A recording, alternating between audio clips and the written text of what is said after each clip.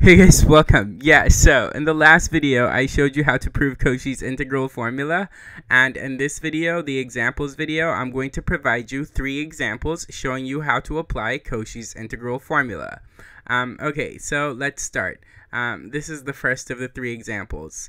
The contour delta here is a unit circle centered at the origin and therefore given by the norm of z is equal to 1. And we also know that in this very first example, f of z is equal to z. So we're dealing with the function that gives us output, the input. Yeah?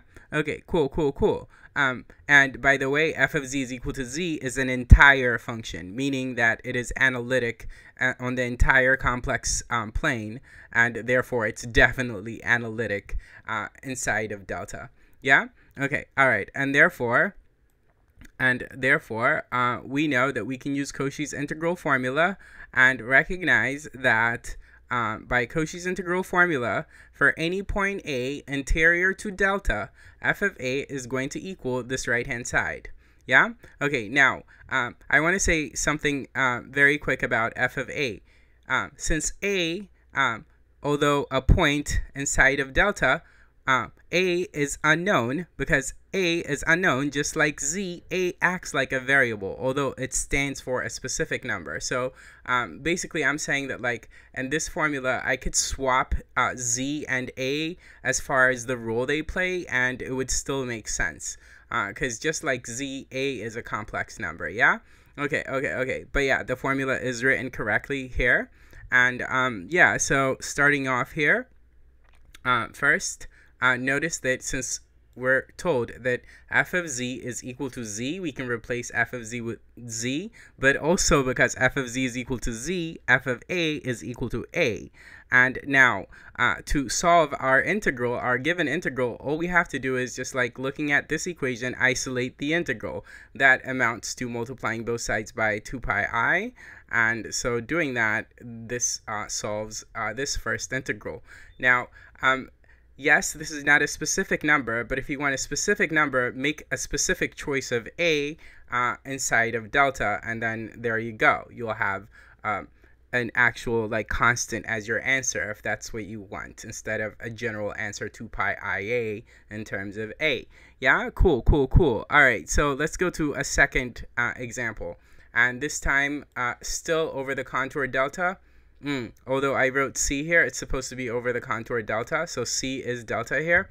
So I'll just verbally mention it. But yeah. So how do we do this? Well, again, by Cauchy's integral formula, we know this. Now, here I want to pause and say this something, which is that, like, you know, we're using Cauchy's integral formula to solve integrals, and therefore a better version of this integral formula would be like one that isolates the integral. And so that's easy enough. Like, as we saw in the first example, all we have to do in the end is multiply both sides of Cauchy's integral formula by 2 pi I.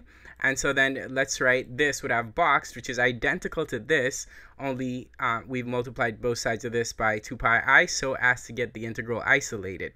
Just easier on the I, because now we could just like look at this and be like, oh yeah, it's equal to this. Yeah, okay. The left hand side, that is. Okay, so then making it abundantly clear here in this second example that A is 0, I write this. Otherwise, we know that by the left hand side of what's in box, this should equal 2 pi I times f of 0. Well, f of 0 in this case is sine of 0, because f of z is sine z in this case. So that's 2 pi I times sine 0. Okay, cool. Sine 0, 0. So answer 0. Cool. All right. So final example. I'll keep our boxed formula here so we could just get right on with it. And this here is that there. So it's equal to 2 pi I f of a. Wait. F of a this time is e to the 0, because, well, this is in the denominator z minus 0, so a is 0, and f of z is e to the z, so f of a is e to the 0. So recognizing that, we know that this is equal to 2 pi I times e to the 0, but e to the 0 is 1, so our final answer, 2 pi I. Yeah, cool. All right, so I thought these were just the right choices of like demonstrating how Cauchy's integral formula works. And if you have questions, ask me. But as I said, in the next video, we will look at the generalized Cauchy integral formula. Yeah? Okay, cool. Keep watching. Take care.